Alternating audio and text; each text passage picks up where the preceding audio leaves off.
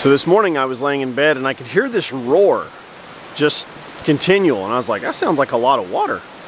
Well, we've been getting a lot of rain here in southern Missouri for the past 24 hours.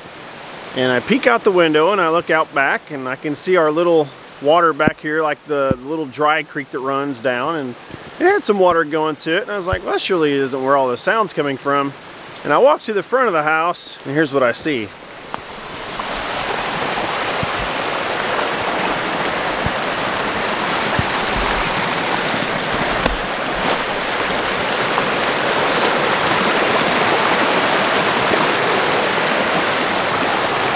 So if you watched our build of this cabin last spring, you seen me shoot some of our spring and it running, because we had quite a bit of rain last year whenever we were building the cabin. But I never seen it like this. I mean, it is thumping. It is pumping out some water right now. I could definitely be producing some hydroelectricity right now if it was working. So I'm gonna bring you down and show you guys the dam, because it's got a lot of water in it. Roll my boots back up.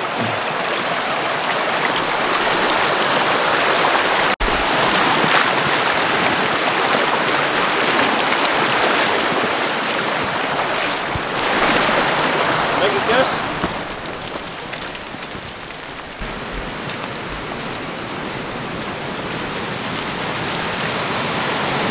Woo!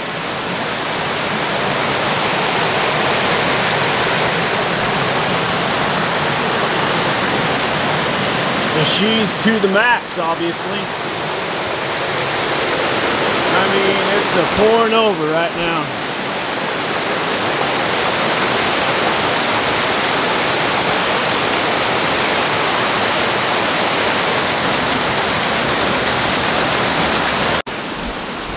So it's up so high, it's also a little bit is starting to come around and wash around here. I'm going to remove some of this dirt, maybe relieve a little bit of pressure, and let a lot of water start flying out of the flume.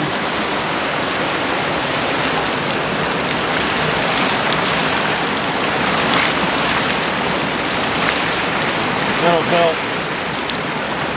relieve some of this water a little bit faster, not have so much built up over the dam.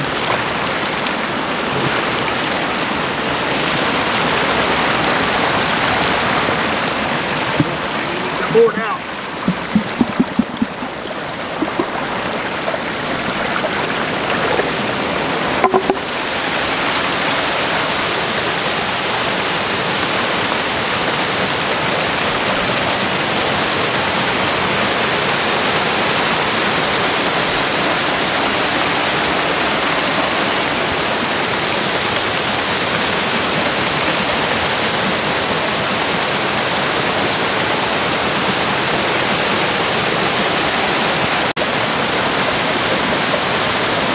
So over there's the dam, the water wheel. This is where I had the other pipe that was coming out that I was going to build a pond over here. So here's this other dry creek that I've got.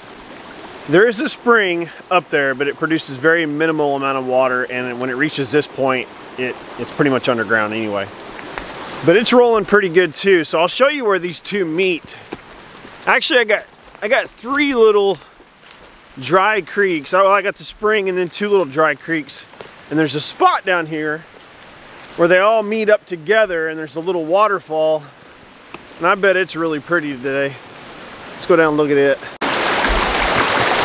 So here's water coming from the spring. Man, this got some current to it.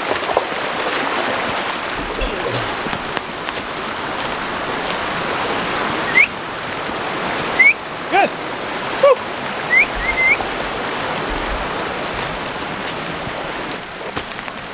So I crossed the fence. I'm on government land now. And here's this other dry creek.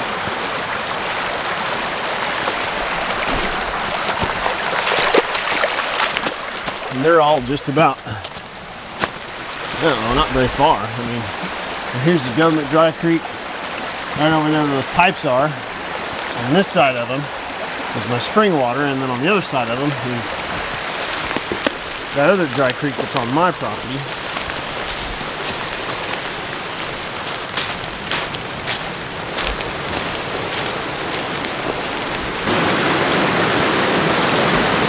So here's our little waterfall. This actually isn't on our piece of property.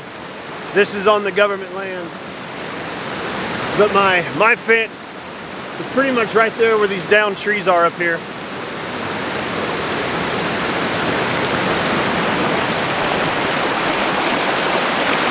And then there's the land, or the water, continuing on across the government land, and it stays on the government land for the remaining journey until it reaches a much larger creek or river, however you want to call it. And that's probably about a mile away.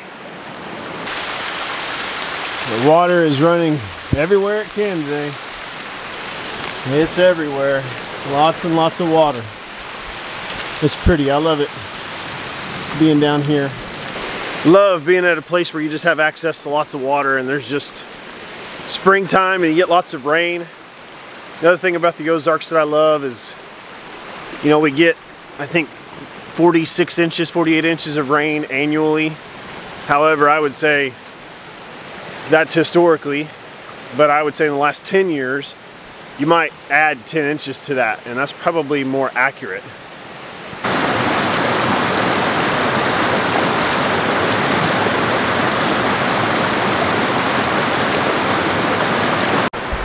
Gus and I are kind of having a hard time. We're trying to figure out how deep this is. That's pretty deep, ain't it, buddy? We're wanting to cross, but I don't want to get it over my muck boots. Actually, I'm sorry, these aren't mucks anymore. I traded. Dry shod. So right here's the point where my dry creek and my spring water come into play. Right in here, I'd love to get this area cleaned up some more and make this a sitting area. I don't know, if somebody has some ideas, shoot them at me of what I could do in this little spot. It's just a little peninsula between the two waters, and I'd like to do something here, but I got to get it cleaned up first. But if you have any ideas on what I could do here, let me know. I'm back up here at the water wheel and dam now. Since I opened the flume, I've noticed that the water level has dropped on the dam, which is good. What concerns me is because we're supposed to get more rain. Like I looked at the radar, and it's supposed to rain all day today. It's supposed to rain tomorrow. So I would say a possibility of another 2 or 3 inches is very likely. I don't want it filling up so much that it's going over the top of the dam. So I'm a little bit concerned about that. Right now my goal is to get it lowered as quickly as I can. It is dropping, I would say, since I pulled the flume and walked down there and show you guys the other parts of the creek. I'd say it's probably dropped an inch. I'm gonna go over to the other side and see if it's still kind of coming around. Grady came to tell me my coffee water was whistling at me. So I gotta get my coffee made. So that's something that I've really got to figure out maybe a better solution. But we are pulling our water for the cabin from this spring. I've got a pump inside the spring head, which right now is a brown murky mess. So I know if we try to pull water, right now the water in the tank's fresh and clear, but the more we use that water, it's going to pull this brown murky water into it. So I don't know. I don't have no solutions for that yet. So anyway, we'll see how that goes. A lot of water, huh? I mean, all this debris was up on top because, I mean, the water had come all the way up to this edge, which Jerry had this idea after we built the dam. He said, you know, you might want to go get you some blocks, but you can see our dam, and then we put another concrete block up on top of that. I don't know, I think those are maybe 4 inches. And so we laid that across the top to give it a little bit more height. And I'm glad he did, because we needed it.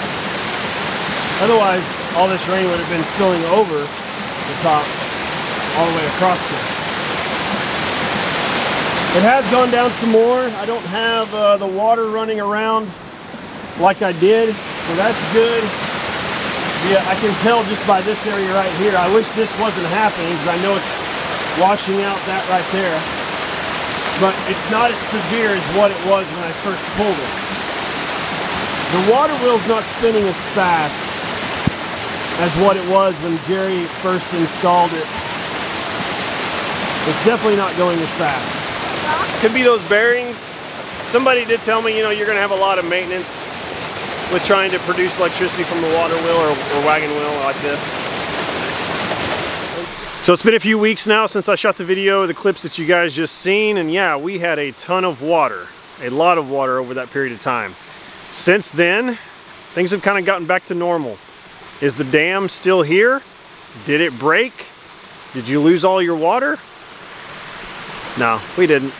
So some of you may have been asking yourself or wondering, is our dam safe? Because I've had people leave comments in previous videos telling me that we did not construct our dam right, that we did not use enough rebar, so on and so on. As you know, everybody is an expert when they're watching somebody else's life, and everybody's got an opinion on how you can do things better.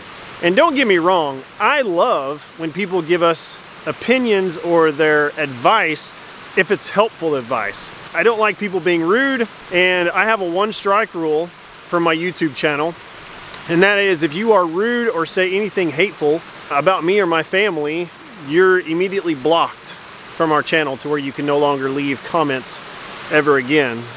I don't have time to mess with replying back to stupidity, so I just don't. So, about our dam. Now listen, Jerry, as you guys know, Jerry was the builder of our cabin and our dam.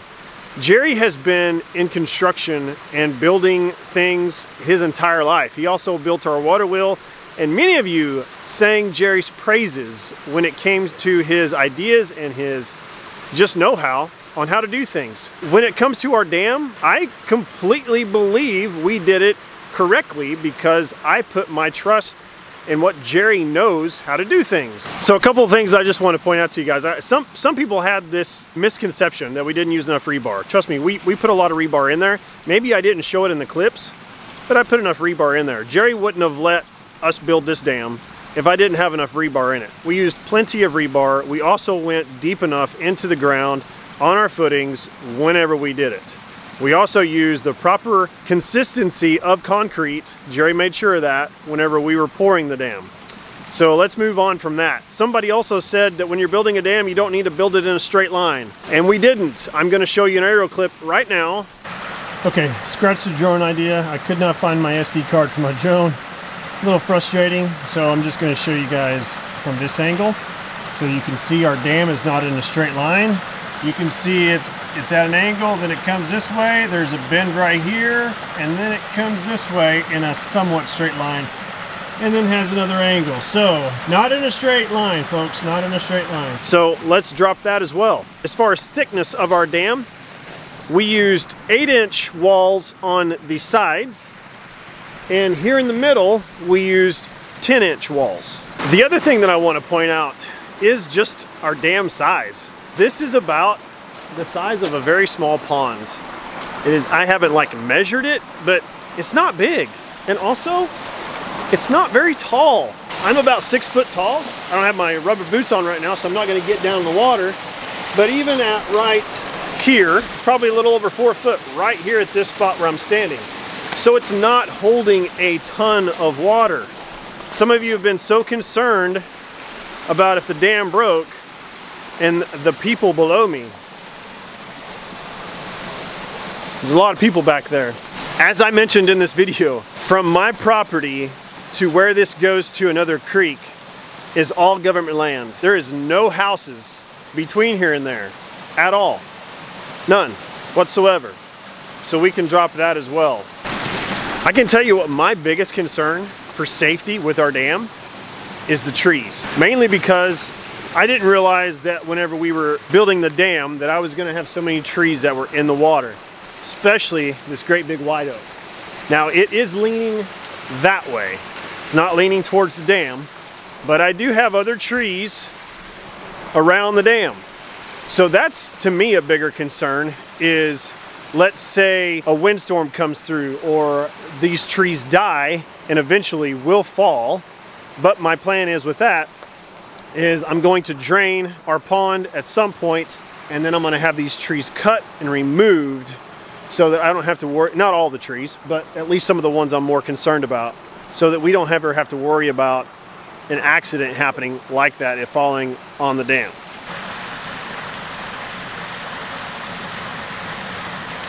So since we had that heavy rain, we haven't had really any heavy rain like that again. That was the only time so far this spring where the dam has filled up quite like that. Now I could add some more block on the wall, which might be a possibility to give me more height. Something I did not think about was my 6-inch pipe. If I could have gotten to it, which I'm not sure if I could have that day, but if I could have gotten to it or had some sort of a valve on there that I could manually open it a little bit easier, I could have opened that. I let some of the water drain out that way. Jump across this. Okay, something else I wanted to show you guys. In the video, I had a lot of water coming down right here. What happened was it was in this position like that. And so the water was hitting it and just knocking it over. But what I ended up doing was I had my flume board pulled, I laid it across here, and then I put it back into this position. And when I did that, it kind of opened the channel a little bit more to allow more water to flow through without hitting it. And that stopped it spilling down there. And while I'm here at the water wheel, really quickly, I'm just gonna let you guys know kind of what's going on with that. Still haven't been messing with it at all. I have been talking to Spencer at Langston Alternative Power. He's in South Carolina, and we've been trying to come up with a solution for me to produce hydroelectricity another way. So stay tuned for that. I'm not quite sure exactly what it's gonna be yet, but we're gonna come up with another thing instead of using the water wheel. The water wheel's not out of the question yet. It's just that I'm gonna be doing something else right now that I think would be better and more efficient than the water wheel. So guys, thanks for checking out today's video. I appreciate you guys always stopping by and see what's going on here at our off-grid cabin called the Moonshack. And now that I've addressed some of the safety concerns with our dam, hopefully we can move on to more important things. Thanks guys, have a wonderful day and God bless.